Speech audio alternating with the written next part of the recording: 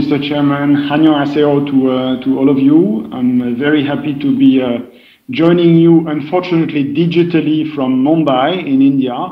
I would have loved to be with you in Korea, of course, but the circumstances are unfortunately not helping. As you said, at Schneider일렉트릭, we are a technology company, and I'm looking after most of the emerging world, where technologies are actually going even faster than in the mature world, because I see most of our customers and territories going very fast to the very last mile without doing all the steps before. So our mission at Schneider is really powering digital economy, and artificial is a growing part of the technology we deploy. We have been in automation and in electrification since decades, since more than 50 years. But of course, over the last 3 decades, the acceleration of our technology and our deployment of technology has been all around digital. So we can move to the next slide.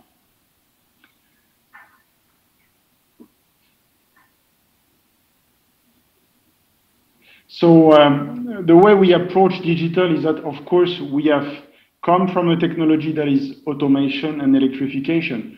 And the more we have grown in these technologies, we have discovered the potential of digital for our customers by bringing the applications based on IoT information, both in the electrification world and in the automation world, on the shop floors, and on any kind of infrastructure, by exactly the approach that Professor Lee was mentioning on before, which is enabling people.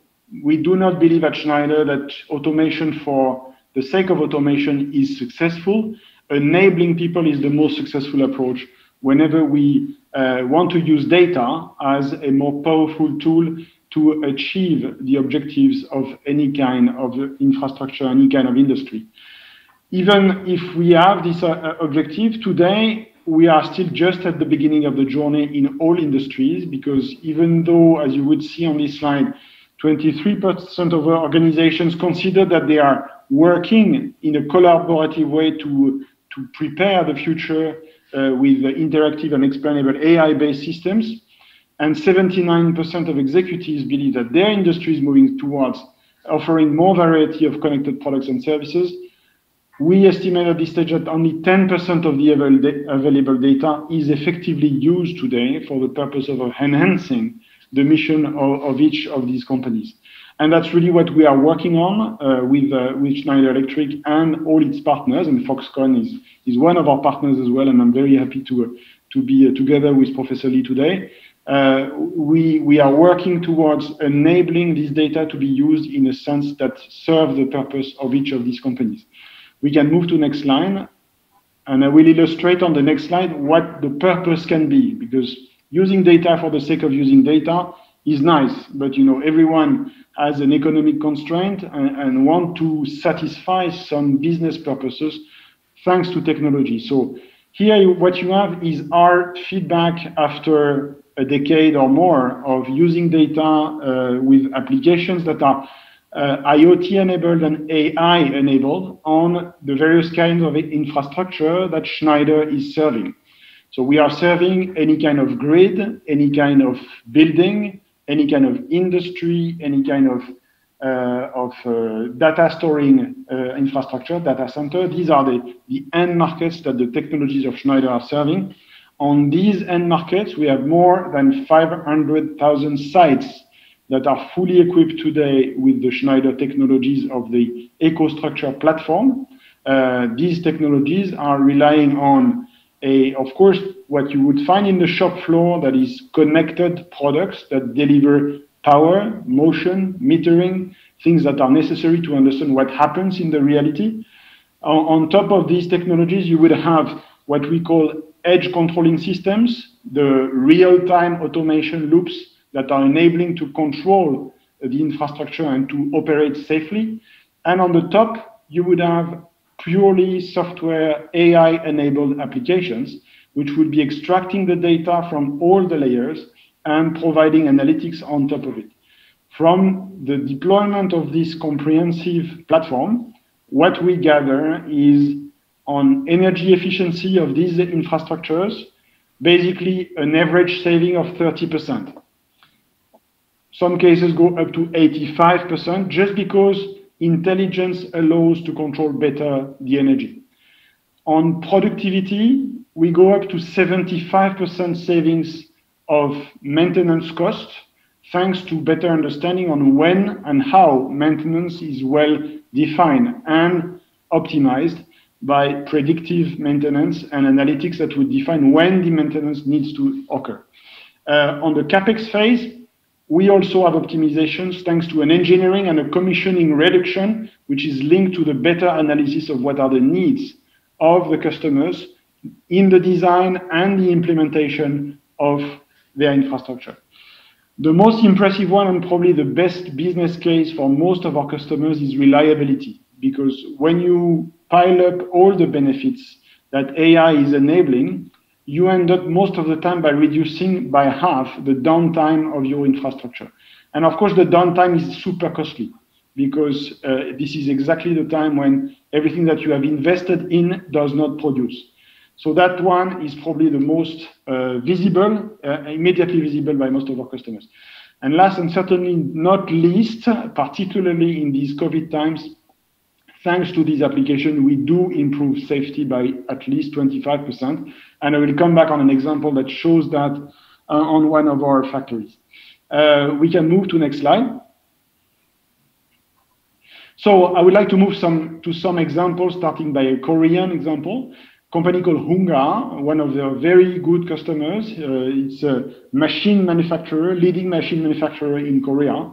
They asked us to help them to enhance the real-time monitoring of the data produced by packaging machines that they are producing, and to enhance the way these machines can be monitored, controlled, and better maintained.